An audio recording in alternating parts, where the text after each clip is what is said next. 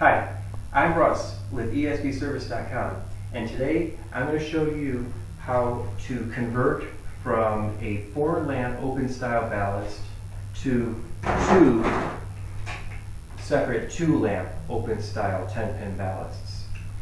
So for this demonstration purpose, we have the cover already removed, and you're looking at it from the back of the bed where the power cords come in. That's the perspective. So here you can see our 4-lamp ballast, and it's got basically 3 connectors on there. The first one is your power connector, and usually you might see this where it is actually black and white.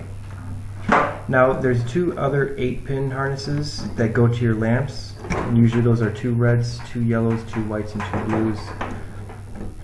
So with those disconnected, usually there's only 2 screws holding it at the base plate there. So with a screwdriver, we can go ahead and remove them.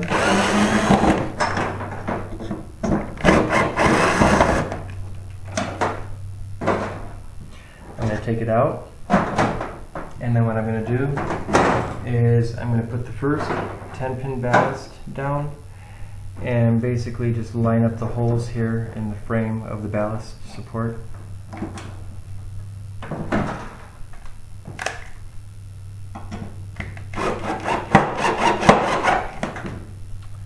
And then I'm going to do the other one. Now, with my next ballast, I'm just going to line it up to these holes down here.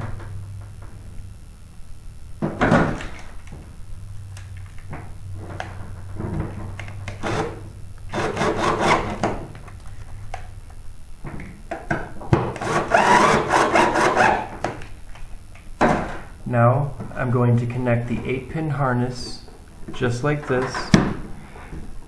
I leave these 2 pins open here at the very corner here.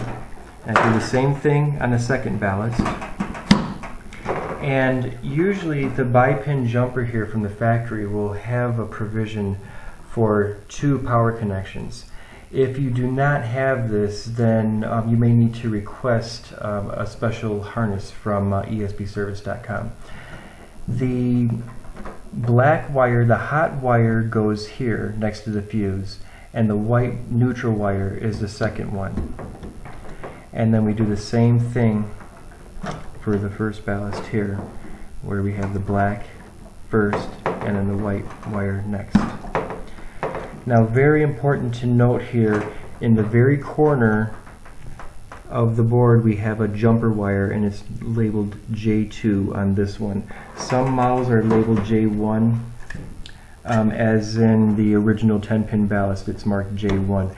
The important thing is the location of it in the very corner between the 10 pins and the fuse itself. This jumper wire, when intact, is for 120 volt models only. It needs to be clipped and removed completely if you were installing this in a 240 volt bed.